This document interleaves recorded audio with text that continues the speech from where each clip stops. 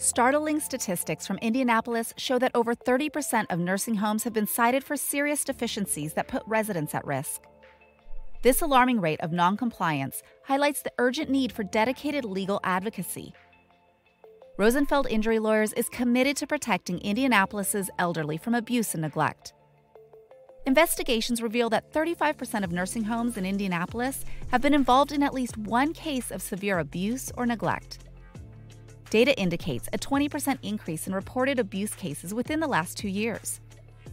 It is estimated that 40% of abuse incidents in Indianapolis nursing homes remain unreported. In Indianapolis, elders in nursing homes are frequently subjected to physical violence, emotional abuse, financial exploitation, and severe neglect. These abusive acts not only cause immediate harm, but also result in long-term consequences for the health and welfare of the elderly. The legal protections available in Indiana, such as the Indiana Nursing Home Residents' Bill of Rights, are crucial tools in our fight against abuse. Our legal team at Rosenfeld Injury Lawyers is proficient in leveraging these regulations to defend and support our clients effectively. Recently, a high-profile case in Indianapolis involved a nursing home where repeated neglect led to multiple residents' deaths, accumulating a settlement exceeding $1 million.